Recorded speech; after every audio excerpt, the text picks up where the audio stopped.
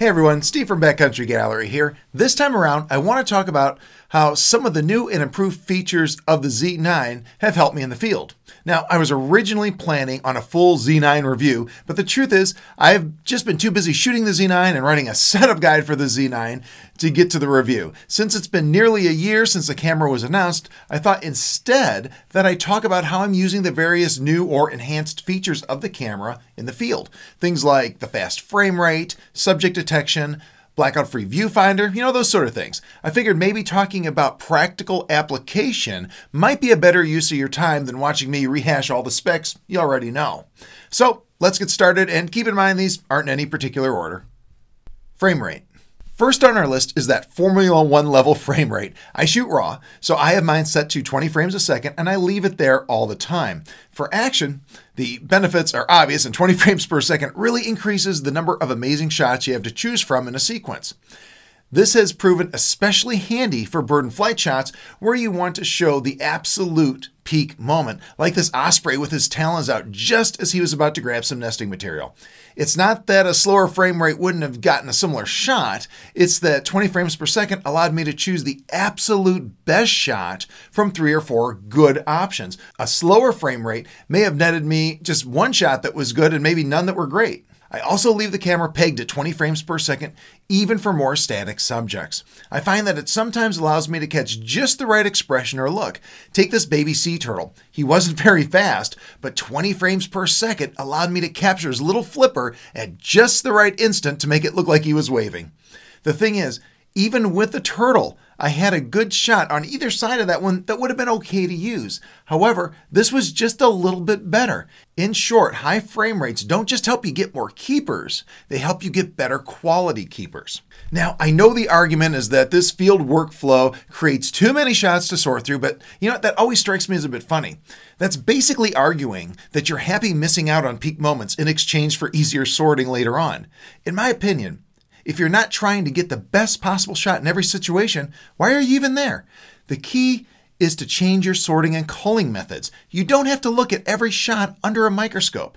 Look at the overall series and just check out the ones that look interesting. Flip screen. Okay, I really love the flip screen on the Z9, and I love that it works in both horizontal and vertical orientation. Of course, flip screens aren't new, but the Z9 is the first Nikon to let you use a professional level AF system with one. DSLRs mostly used slower contrast detection AF, and the PD AF systems of the previous Z series cameras simply didn't have the same kind of autofocus horsepower as the Z9 does. The combination of top-tier AF and a flip screen allows me to use the Z9 in ways I've never used a Nikon before. I can get low and shoot action like this reddish egret as it danced around. In fact, I just posted a video covering how I did it if you want more details on this shot. I also use the flip screen vertically for this burrowing owl. Now, I could have lied on my belly, but the little red ants all over the area kind of convinced me otherwise. The flip screen came to my rescue. I used it with the auto AF area, and even in profile, the Z9 locked right onto the eye. The bottom of the lens was just in the grass, so you get sort of a piling up effect in the foreground, helping the little owl to really stand out. I've also used the flip screen to lean over the sides of boats. I basically flip the screen out, lower the camera to the water's surface as I kneel on the floor of the boat, and then I knock out low-level shots like you see here with this hippo. Just be careful not to scoop water up with the lens hood, and don't ask me how I know. The truth is, this little flip screen has really been a revolution for me, and I find new ways to use it all the time. I'm glad Nikon included it. Shutter shield. Another feature I've been very happy to have on the Z9 is the shutter shield. As you know, the Z9 doesn't have a mechanical shutter. However, it does include a shutter shield that helps protect the sensor from dust and damage. It's far more robust than just a normal shutter curtain, and it was one of the first things I turned on when I set up my Z9. The shield has really helped minimize dust problems when I'm forced to change the lenses in, windy, dusty conditions. It also provides better protection for the sensor than a typical mechanical shutter, and I'm much less nervous about accidentally brushing up against it when the lens is off. Keep in mind though, it only activates when you turn the camera off, so make sure you do so before you swap glass. Startup time. Okay, this isn't a feature where I have like a specific use to describe to you, other than to say, I'm just so impressed at how quickly the Z9 starts up from a powered off state. One quick flip of the switch and it's ready to go. It's the fastest starting mirrorless camera I've ever used. It doesn't seem like much, But I tell you what, I have missed some surprise moments while waiting for other mirrorless cameras to boot up. So kudos to Nikon for that one. USB charging. Another feature I really like about the Z9 is that it allows USB charging. If you have two batteries, that means you can plug one into the normal Nikon charger and then plug a USB-C cable into the camera to charge the battery in there. All you need is a PD, power delivery, rated USB charger, and most are. With this option, there's no need to buy another expensive charger, and if your main charger is lost or broken, you're not dead in the water. Files and noise. Overall, I find the file quality from the Z9 is very reminiscent of what we saw with the D850 and Z7 series files. They have good color and the raw files are easy to push around in Lightroom. I've also been playing with the high efficiency raw files, now fully supported by Lightroom, and I have to say, I'm impressed. Although I'm just paranoid enough to keep using lossless compression for most of my work, the high-efficiency star files have really proven themselves pretty good in post. I find them handy when I need a deeper buffer or when I'm a little short on card space. That said, I've not yet done any side-by-side critical tests with them to determine where I might find a difference, but so far, for my normal shooting, the high-efficiency files seem indistinguishable from my normal lossless compressed RAWs. Also, as for ISO, I tend to favor ISO 1600 or less with the Z9. However, I'll still go to 3200 if I need it. Although I try to avoid getting much higher than that, I'll move upwards of ISO 6400 if I'm filling the frame pretty well and won't need to crop too much or at all. I'll even flirt with ISO 12800 if push really comes to shove, but it all depends on how well I'm filling the frame and how fine the detail is on the subject I'm trying to capture. After all, there's a big difference in fine detail between a crocodile and a sparrow and how easily you can clean those files up with noise reduction software. Before we continue though, I wanted to mention that I've just published a new book, The Ultimate Nikon Z9 Setup and Shooting Guide for Wildlife Photography. The book covers how I set up each of my menus for wildlife work, why I set them the way I do, and how I leverage those settings in the field. If you feel like you're not getting the most from your Z9 setup, or if you find yourself a little overwhelmed with all those menus, this book will come to the rescue with easy to understand language and tons of examples. Check it out, it's a must-have for every Z9 shooter. I'll put a link for it in the card above and in the description area for this video.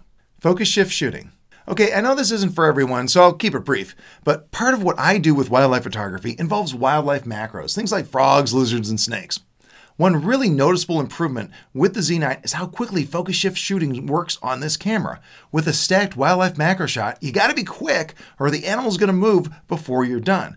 The Z9 can really knock out a stack of images in no time. This makes successful stacks with ANSI subjects, like this one, far more likely to happen than with other slower cameras like the Z6, Z7 II, or the D850. Panning. I think the Z9 is my favorite slow shutter speed panning camera. When the shutter speeds are between like 1/8 of a second and 1/60th of a second, I think it does slightly better than even the Sony A1 for slow shutter speed panning work. The blackout-free experience, coupled with the smooth, consistent viewfinder feed, really makes slow shutter speed pans so much better than in the past. I've also set the EVF frame rate to a virtually lag-free 120 frames per second, but I gotta tell you, even at 60 frames a second, it was decent. And of course, it works equally well for fast shutter speed panning, although at faster shutter speeds, I don't think it holds an advantage over the A1 anymore. Autofocus and subject detection. Overall, the AF system in the Z9 has worked out really well, especially after firmware 2.1. It generally hangs onto my targets very well and is extremely accurate. I also really like the new subject detection system. While previous Z cameras included subject detection, the Z9 really brought it up to speed. Subject detection works in the auto, 3D, and wide AF areas and has proven very helpful in my wildlife work. In fact, I often use subject detection in conjunction with 3D AF so that I can lock onto my subject's face or eye and then just adjust the composition any way I like without the need to constantly move my AF point. Once 3D is locked on, I simply adjust my composition to my liking and the camera keeps the AF area on the eye. Of course, subject detection isn't always able to recognize our subject, but you can sometimes still use 3D in those cases. It really depends on the eye and face. 3D AF is very reliant on colors, so if the eye is noticeably different than the fur or feathers of an animal, and the eye is taking up enough of the frame, of course, you can often use 3D without subject detection, and it'll still cling to the eye. However, if everything is the same color, 3D AF does tend to wander around a little bit. I also like the wide AF areas and have used them quite a bit for my bird and flight work. They seem to grab on more tenaciously than other AF areas in that situation. I'll use them both with and without subject detection, depending on how well subject detection is working. I found subject detection works better with more classical looking birds and not so well with like long neck birds or kind of odd looking specimens. I also like to use the wide AF area in conjunction with 3D sometimes. The thing is, I prefer to track with 3D so I can compose on the fly any way I like and not have to worry about where the AF area is in the viewfinder. However, 3D is a little bit small to lock onto a bird that's like already in flight. So what I do is I use the wide AF area to initially get on the bird because it's larger, and then I press my FN1 button, which I've programmed for 3D, to take over. Also, I typically do this with subject detection enabled and only press FN1 if I see subject detection has locked onto the face or the eye of the bird. Otherwise, I tend to keep it in the wide AF area for the duration. I also like the C1 and C2 AF areas. Now those are the wide AF areas that allow you to customize them to the sizes you want.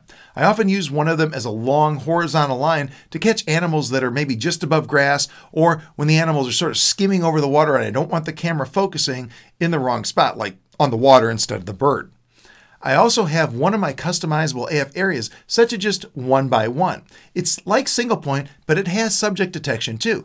This allows me to initially place my AF area on the eye, and as long as subject detection is working and that AF area is, in the vicinity of the eye, it'll stick to the eye as the animal moves or looks around. It's handy when you don't want to chase the eye all the time, but you need to start with more precise AF placement. I can also disable subject detection and use that 1 by 1 area just like a single AF point if I want. And I'm often turning subject detection on and off as I shoot depending on how the animal is facing me and what it's looking like. Finally, I also use auto AF with subject detection, mostly in conjunction with the flip screen when I'm shooting low. By the way, getting the most out of subject detection requires a little background, so I'll give you a few tricks and tips I've picked up along the way. First, it helps if the subject is in focus enough to be at least recognizable in the frame. If it's not, subject detection can't see it and the camera will use the AF area normally. Now, depending on the AF area, this might lead the camera into locking onto the wrong thing. So I generally pre-focus at about the same range as the target. I've also found it helps if you have a good exposure for the subject. Overly dark or bright subjects can make it tough for subject detection to catch on, so proper exposure is important for the best results. Second, subject detection isn't always reliable. When this happens, sometimes it'll go for the wrong area on your target, like maybe the body instead of the face or the eye, and sometimes it'll even go for like an ear or a spot on the animal. If you find it's not consistently sticking where you want it on that animal, it's best to just shut it off. I have my recall shooting functions hold option set to disable subject detection, and it's programmed to my lens function button. That way, if I find subject detection isn't working well, I can quickly shut it off and keep shooting my AF area normally. In fact, that's a big reason why I have my C2 AF area set for that 1 by 1 size. I can use it with subject detection or as a small single point depending on what's happening in the viewfinder. The thing is, how well subject detection works can vary widely based on the position of the animal's face. So having a quick way to turn subject detection on and off is very handy. As a side note, hopefully Nikon will add a dedicated option for this down the road so we don't have to burn our only recall shooting function on it. Third, I think setting this to animal rather than auto works better for most wildlife targets. Overall, I think the AF system in the Z9 is the best I've ever used in any Nikon and within spitting distance of the Sony A1. In fact, about the only place I think the A1 has an edge is for bird and flight work, especially smaller, faster birds. Although, don't get me wrong here, the Z9 can do small, fast birds too. It's just that my keeper rate in that scenario with the A1 is a touch higher. So there you have it, a little about how I'm using the newer features of the Z9 in the field. Overall, I've been very pleased with the Z9 and can wholeheartedly recommend it for wildlife work. In my opinion, it's the best Nikon I've ever used for wildlife. Not only is it feature rich, it's built like its mama was a sledgehammer, and I have certainly put my Z9 to the test in snow, rain, dust, dirt, mud, you name it. Again, remember to take a peek at that Z9 setup guide I mentioned earlier. If you want to get the most from your Z9 setup, or even just see how I have mine set up, that book's going to help you out. In fact, that book has already helped out a ton of people, so I hope you'll check it out. Also, remember to head to the site and sign up for my free email newsletter so you never miss a video, an article, or an announcement. And as always, I'd love it if you'd like, subscribe, and get notified. Thank you so much for watching. Have a great day.